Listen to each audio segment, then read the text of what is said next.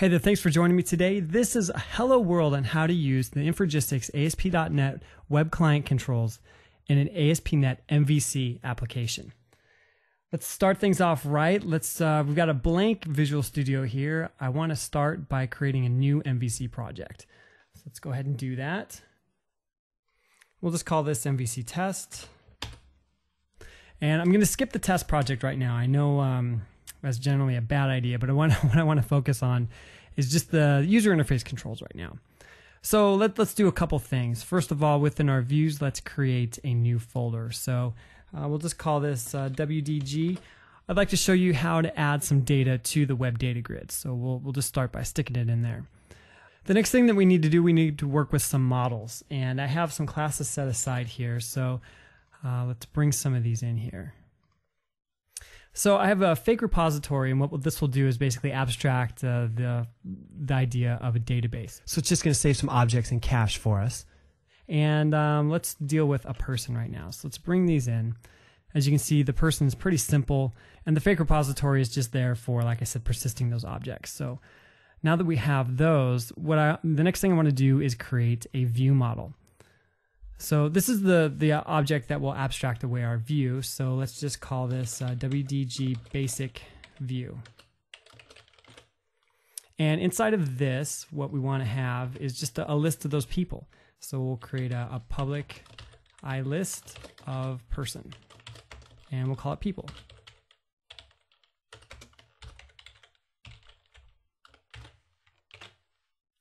Now that we've got that, we just need a controller. So let's go ahead and add our WDG controller. And from here, we just need a using statement over to our models.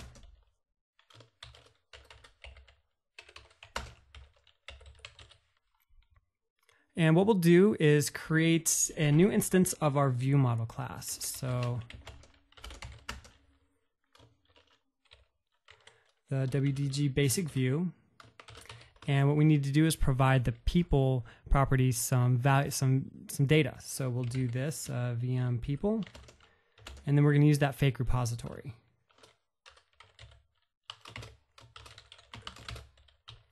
We'll create one, and then we'll add like 20 people into it, and then we'll get all of them. So now that we have that, we can just provide the view model up to the view. And build to make sure everything works out. Perfect. So the last thing that we need to do is come into the view itself and add the WebDataGrid and give it the data. So let's create the new view here. Call this index. And so what I'll do is go to my toolbox and drag on the WebDataGrid. And then the next thing I need to do is drag on another control. I have this loaded in the toolbox for the Infragistics MVC. It's the Infragistics MVC script manager. And so what that control will do is look at any one of our controls and find out what resources and script files it needs. And so this gives it the ability to disconnect from a run it server form and also needing the ASP.NET Ajax script manager. So let's clean this up just a little bit. We'll just call this SM for script manager and go like that. Now the WebDataGrid, we'll call this WDG. We don't need the height, the width, we'll put it at like, I don't know, 50%. Sounds good. Enable view state. Guess what that's going to be? Yeah, that's right. Turn that view state off. And that's all we need to do there. The next thing I want to do is strongly type this view page. So let's come in here and do that.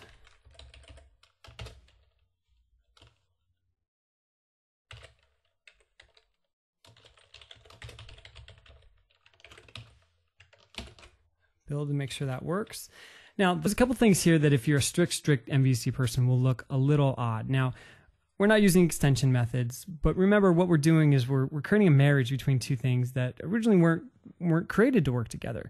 So we have server controls, we've got some things that are set run at server, and we've got some markup in there.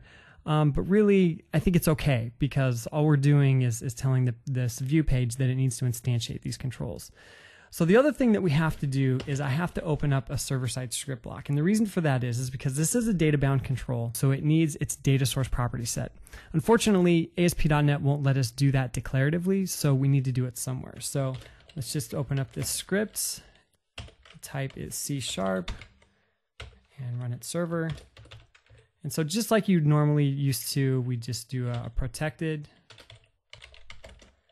void page load.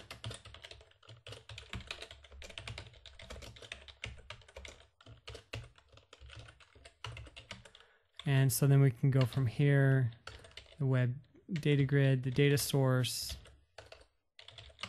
is equal to this model people, and data source, the WebDataGrid data bind. Now, so notice we're not looking at if it's post back or anything silly like that. We're simply saying when this page loads, just give it this data. So that should be everything that we need to do. Let's go ahead and run it and see how it looks. So here's our MVC application. If I go to WDG, here's my grid, and it looks pretty good actually. One thing that we need to do is take care of some of the styling. So let's close this down. Now that we have everything in this view page, I'm going to switch over to design mode, and you'll see that it brings in this dialog that says it's going to bring in all the style sheets and everything that we want. So that's a good thing. And the last thing to note is that the MVC template sites, the styles that they put in there for tables kind of interfere with the WebDataGrid. So I'm just going to delete these tables, these styles entirely. So now let's go ahead and run this again and see how it looks. That looks a lot more like the grid we're used to seeing. And just to show how easy it is to work with it now, I'm going to drop back to Visual Studio, come into my view page, open this up, and I can add some behaviors now. So we'll say, all right, open up these behaviors. And let's say I want to have column resizing and activation. So we added those in, come back, refresh the page. Now I can resize these columns. That looks very nice. And as I click on these, hit the tab key, hit the arrow keys, I have activation running. Events are firing in the background about which cell is active, and on and on. So as you can see, we have standard ASP.NET Web Controls hosted within an ASP.NET MVC application. There's no run at server tag. There's no script manager. And as long as you work within the functions and the behaviors of the controls that don't require a postback, you're going to find there's a lot available to you, even in MVC, with these controls. Well, thanks a lot for checking out this video. And if you have any questions about what you've seen, please feel free to send me an email at cshoemaker@infragistics.com. If you want to take a look at the documentation for any one of our products, you can go to infragistics.com/docs. And if you'd like to contact our support, you can go to infragistics.com/support. Thanks again for checking us out, and make sure you check out the website where you'll find a lot more videos that'll help you get started with the NetAdvantage toolset. Infragistics.